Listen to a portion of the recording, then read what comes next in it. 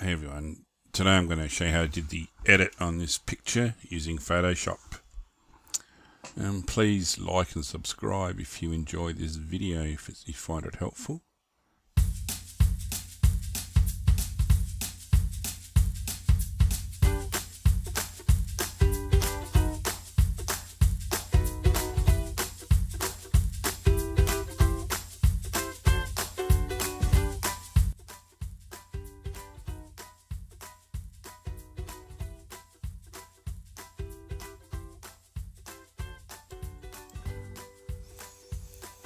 Okay, so we're going to start by cutting out the background. I use the background eraser here.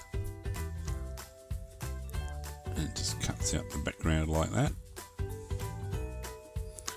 Next I place a layer beneath that layer and fill it with black. And here I am decided to actually make it a dark grey.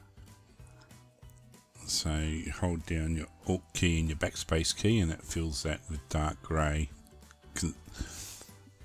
After changing black to the grey, that is. So I do it a few times here. Picking up my lasso tool, I'll make a selection around 1/2. Right click, choose feather and feather by 200 pixels. Adjustments, brightness and contrast, and I draw the brightness down, making it darker. Now repeat this a few times over the background image to try to get the light looking as though it's coming from the top left hand corner.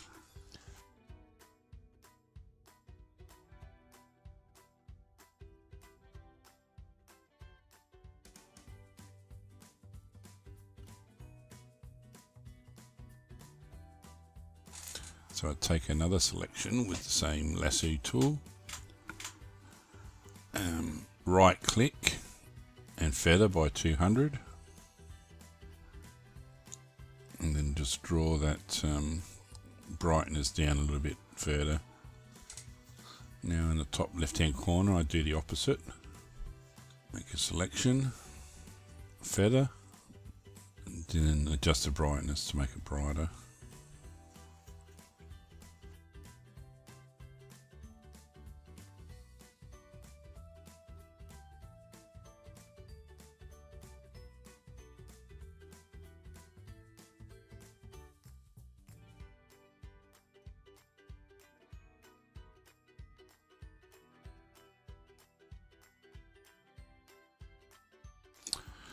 If you notice, when I cut out the background, it left some green in the hair. So what I do here is I make a layer above and change it to a clipping mask. Change it from normal to hue. And using the sample tool, I sample the color of the hair. And I just paint over that hair with a brush set at 100% opacity and flow. So you just paint over the green bits and you can see it paints them straight out. Alright, so go halfway around. I'll take another sample because it's a bit darker on this side, and I'll finish taking all the green out of her hair.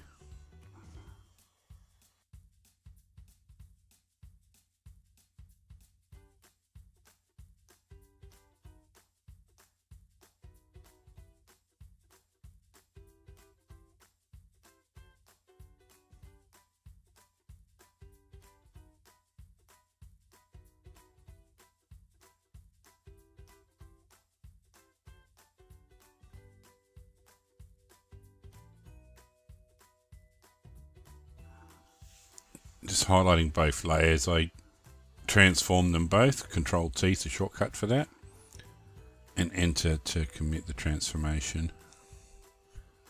Now use curves to do some dodging and burning. Alright, so once I've made it darker, make sure your layer mask is highlighted. Control I inverts that layer mask, then hiding the darkness, and with white, the opacity and flow around 25%. I'll paint back onto that layer mask and allows me to paint shadows in, so I'll concentrate around the legs and the darker bits. I'll put a bit of a shadow behind her where she's sitting on the seat. And once I've done this, I will do the same for the highlights. I'll use another curves layer and brighten the image and then invert the layer mask using Control I to make it black, therefore hiding the brightness. And do the same as I'm doing here. I'll paint with white on a black layer mask to bring highlights.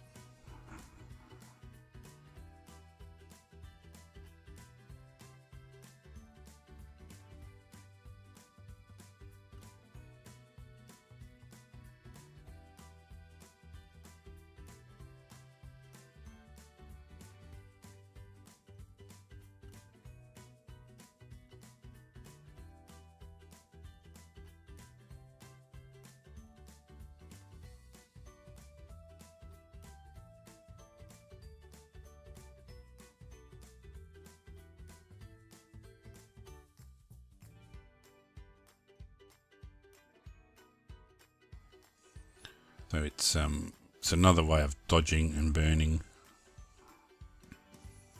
Right, so a new curves adjustment layer, brighten the whole image.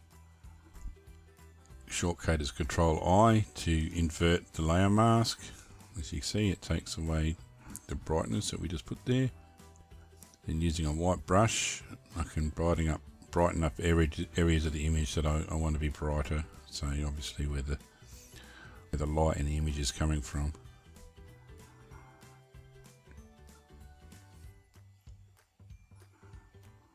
I'm just brightening the areas which are coming from the direction of the light.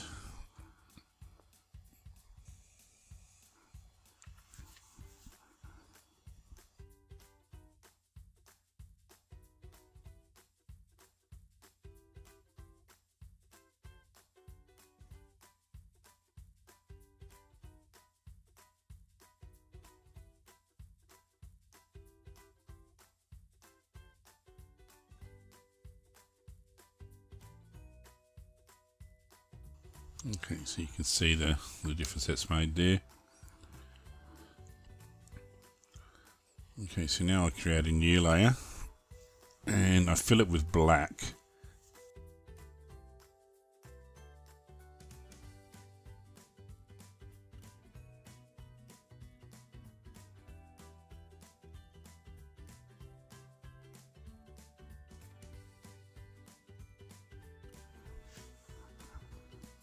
Then I changed the layer style on this layer to color dodge. Alright, so that'll make the black disappear, but it will allow me to paint with a white brush at a low opacity just to brighten up some other areas which I want to add a bit more reflection to, a bit more brightness. So you still want to use low opacity and flow, because this is pretty powerful when you can overdo it quite easily.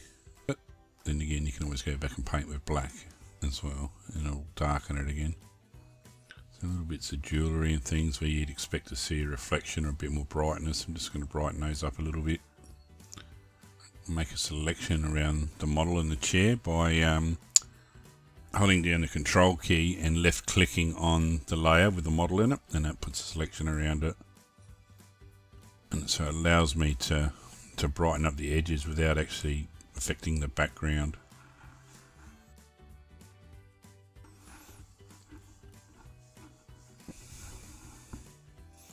Alright, so when you've finished with your selection, Control D will deselect your selection.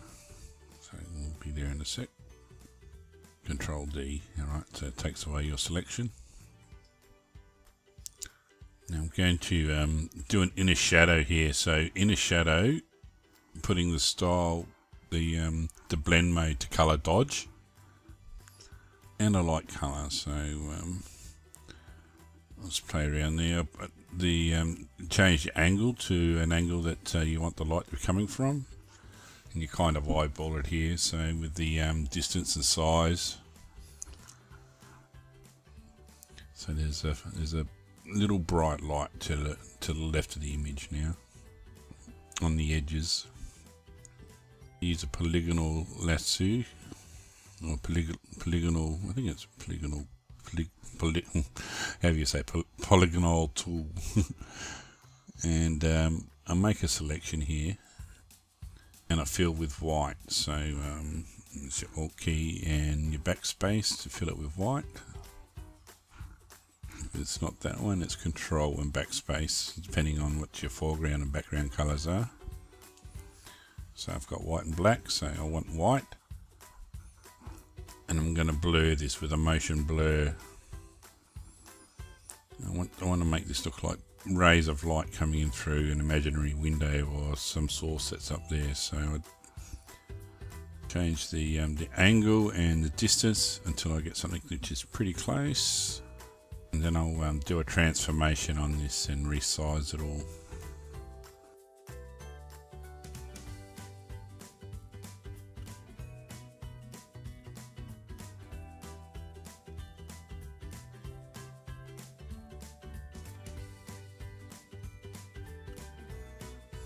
So Control T to do a free transform. When you're transforming, you hold down your Shift key and drag on one corner,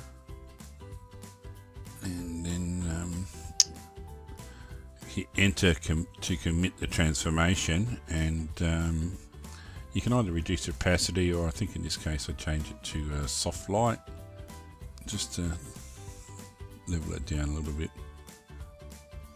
Now I want some dust, so I've got these stock images which I got from a place called PSD Box. It's a great website.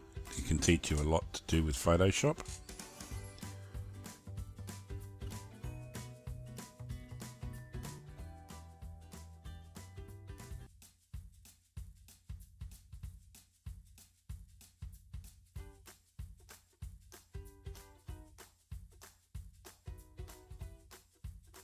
Andre has these there for you to download if you're interested. Alright, so I transform, I'll flip it horizontally to have the dust coming from the left hand side of the screen. Press Enter to commit the transformation. And with his logo at the bottom, I don't want that there, so I'm just going to paint with black over the top of that. And then we change this layer style to screen, which will take away the black, leaving the dust hanging in the air.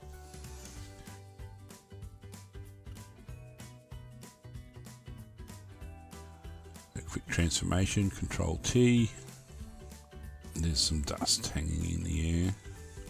Thank you, Andre, for that stock. Alright, just going to reduce the opacity a little bit. I've learned a lot from Andre and his website PSD Box. I can't recommend it highly enough.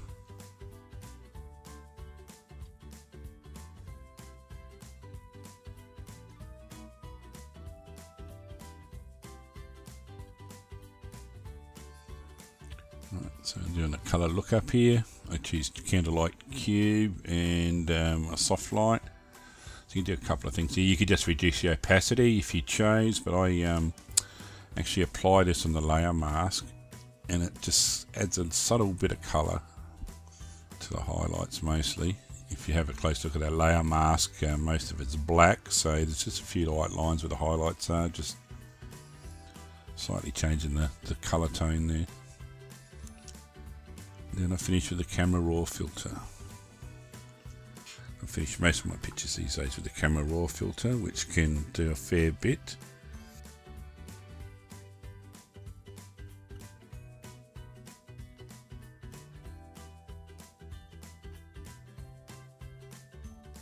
But on this one, I think what I do, I just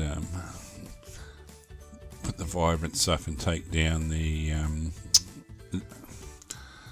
colour, the saturation, add a bit of contrast, a bit of clarity, and then play with the levels with the lights and darks to get something which is pleasing to my eye. As I say, levels, curves. Alright, so playing with the darks, the mid-tones, and the lights and the highlights.